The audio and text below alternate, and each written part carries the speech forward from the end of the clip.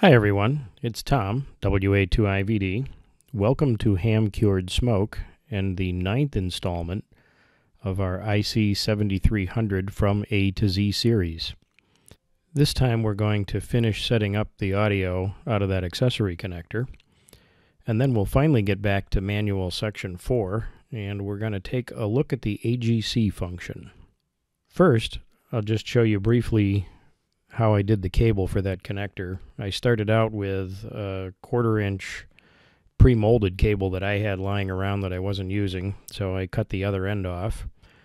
And I took the accessory connector pigtail that came with the rig, and I put some heat shrink over the unused wires that I'm not going to need for this project.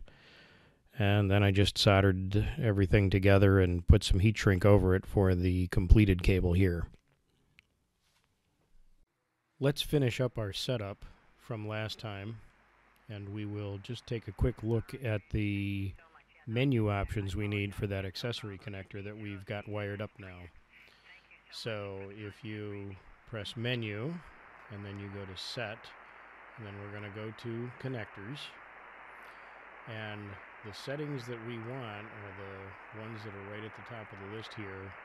ACC/USB, that's for all of these.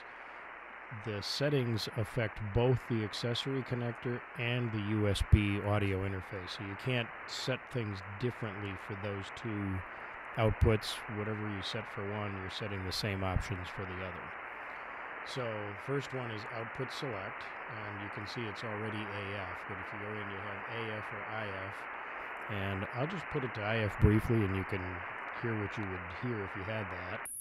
You get a very high-pitched squeal, which you may not even be able to hear on YouTube, I'm not sure. And then the output level, and we talked last week and said that it was a fixed level, and that's not quite true. It's a level that's independent of the volume control. You notice I have the volume all the way down here. And actually, let me get out and see if I can find a signal. There was somebody talking here, but we'll find, hopefully, something. There's a big signal here.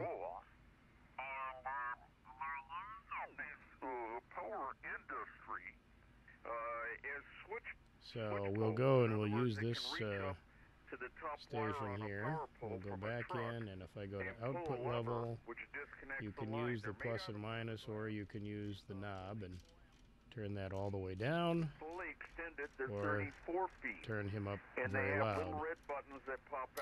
And the other thing that you can do with this setting is if you press and hold, you can you'll get another submenu, and you can press default, and that sets it back to the 50%, which is where I'm going to leave it.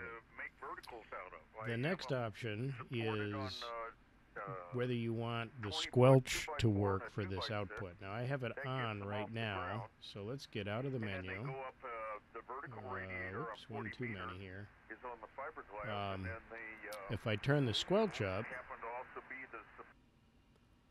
now you've heard the audio go away.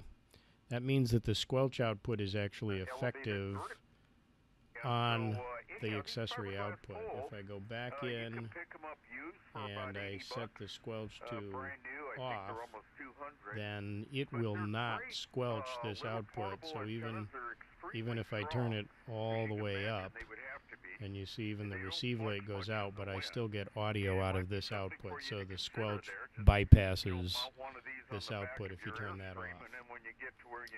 And I actually want it on for our purposes, so we'll turn that back on. And then the last option, let me turn the squelch all the way up here, is whether you want to have the speech, which we haven't played with the speech. That just tells you audibly what frequency you're on and what the radio settings are. And the beep, and you'll notice that as I've been going through different options here, you don't hear any beeps. So if I go in, and we go in and I'll turn this on, now you hear the beeps as we go through the function. So the beeps now come out this port. So you have the option of turning all of those things on and off. So we're going to leave the beeps on. We're going to leave this set where we have it set. One last one is the IF output level. If I was setting the IF instead of audio frequency, this sets the level separately if you're going to do an intermediate frequency output. That's if you're going to do some digital software and you're actually going to get a wider chunk of bandwidth to receive some special digital signals. We'll talk about that in another episode. So that's all of the setup now that we've got the accessory connector hooked up. So let's look at some of the features in Section 4. Okay, we're finally going to get back into Section 4 here, and we're going to go through the AGC, or Automatic Gain Control function. The Icom 7300, like most radios, has a couple of choices for your automatic gain speed. There are 3 choices: slow, fast, and medium. The way you access the automatic gain is with the function button. And then it's on this button here, and each time you press it, it toggles between slow, medium, and fast.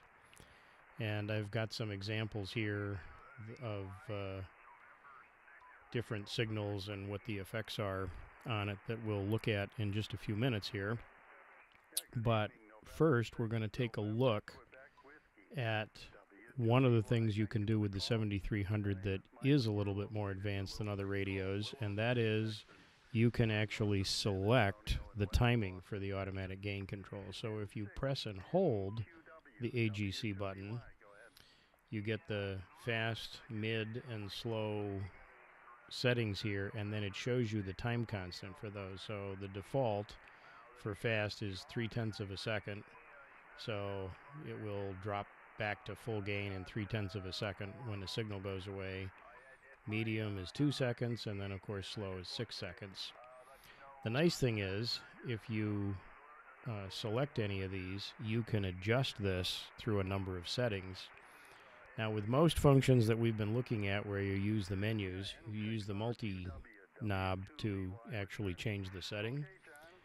Unfortunately, it's not the same on the AGC. I can't tell you why, but you use the main dial, and this turns it off, which gets very distorted and noisy when you have a strong signal. And then you can cycle through all the choices, and you can go all the way up, so you can actually set all 3 of them the same. Not that there would be a good reason for that. So we'll just set the fast for half a second. And then you can set the mid for whatever you want as well. I suppose you could set the fast for off if you wanted to manually adjust that. 6 is the maximum, and then you can go down in 1 second increments down to 3, and then it takes you in half seconds, and then it starts to go in 4/10, and it sort of decreases the increments as you go down. If you want to put them all back to the default setting, you can just press and hold the default button. Oh, I'm sorry, you have to do it for each one individually. So if you press and hold the default button on each one, it will put them back to their default setting. That's really all there is to setting them. I'm going to set this one to off again for a second while we've got a strong signal here.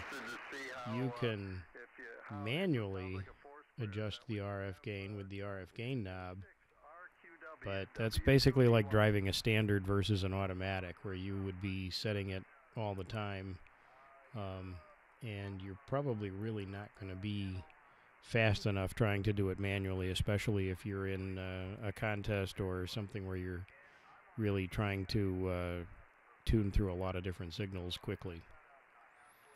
That's really about all there is to the automatic gain. It does show the setting right here on the screen below the frequency, and again, you just toggle through it here. There is no other shortcut that I'm aware of to get to the function. You just have to hit the function button. But the really nice thing is, if you don't like the timing that are the defaults, you can change it, and that's a feature that's not really available in many other radios. That's all we're going to cover for this time. For next time, I promise I'll have the audio fixed so that both the microphone and the radio will be in both channels. And then we're going to continue on through Section 4 of the manual. I'm Tom, WA2IVD. Thanks for watching Ham Cured Smoke.